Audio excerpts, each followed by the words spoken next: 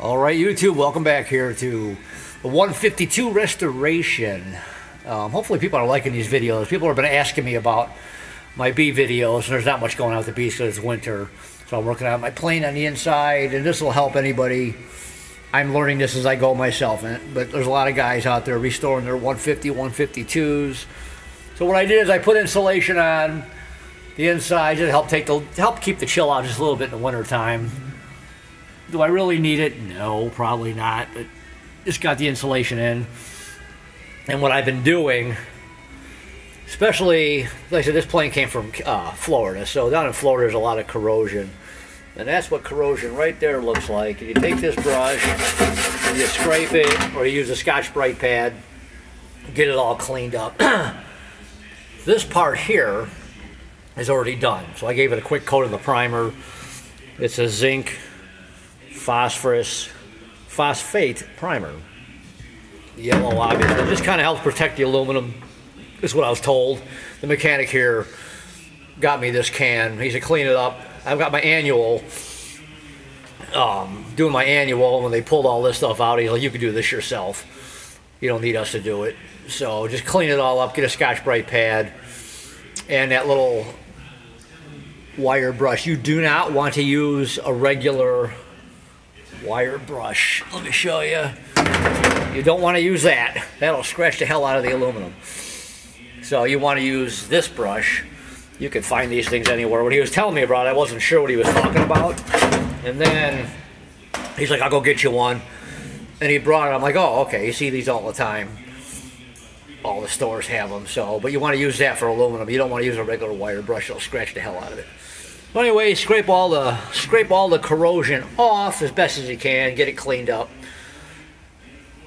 Obviously, up here, northern Illinois, we don't need to worry about corrosion as far as salt water, salt air goes.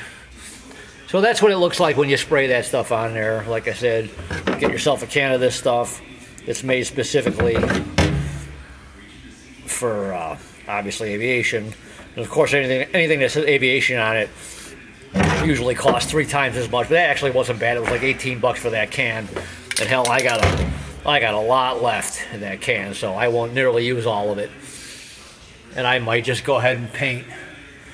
I'm going to check with somebody first. Some of this stuff, I like to check before I do it. I mean, it ain't going to hurt nothing. All it is a yellow paint, just kind of help protect the aluminum. So that's kind of the next step. Got the insulation in. Got that painted. I'm going to clean this part up next and get that one painted. Get some painted down here. I've been scraping corrosion down here. So, and this is kind of what the inside is going to look like color-wise. There's all the, it's called a warm gray. You buy all these plastics and you can paint this yourself any color you want. You just got to make sure you use the right paint. It's specifically made for this stuff, and when you go to buy it, when you buy the plastic, it tells you what paint to use.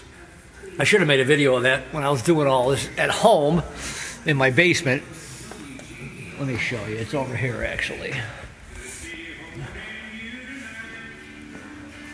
This is the kind of paint you want to use when you're painting your plastic. This color coat, see, it's a warm gray, but this is made specifically. It's actually an automotive paint, and you can use it, I think, on carpeting. I even used it on my visors, my sun visors for in here, which are sitting over on the table over there. And it's made for this plastic. It's made specifically for that plastic, and boy, does that go on nice. See all this right here? This has all been painted. It's all ready to go on.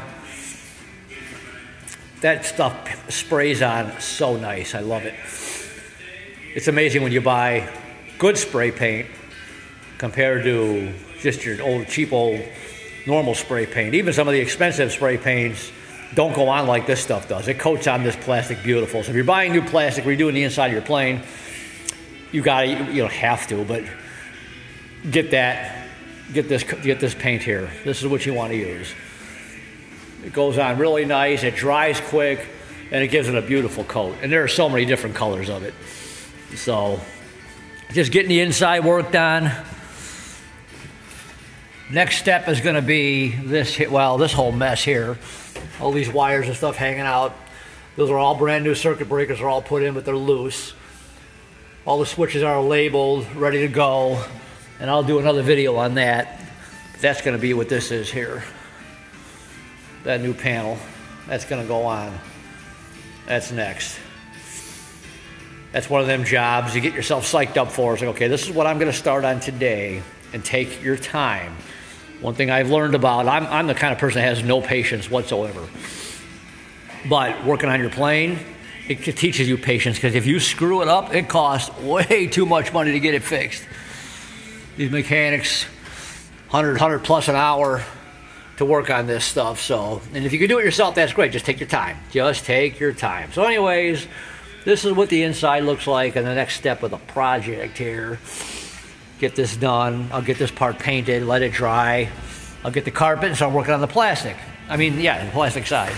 Gotta put the carpet in first, and the carpet is over there. I'll show you when I do I'll show you when I get to that. I've been using the shop vac to clean all that out. So anyways, that's it. And I did test my switches, actually. I connected my battery. I did connect my battery earlier. Made sure the switches, everything is all working right before I unplug everything and put all the new stuff in. Because them switches aren't real easy to get out. You almost got to break them to get them out, and then just buy new ones. So anyways, that's my story on the next step of the 152 here. So I will talk to you guys soon. All right. Any comments, leave them. Hopefully you're liking these videos. Let me know in the comments below if you're liking them. And plenty more to come. Like I said, when I get to the engine part, that's going to be really interesting. They'll let me video. We got a beautiful engine shop here. So hopefully that starts soon. So anyways, talk to you guys soon. Okay, bye.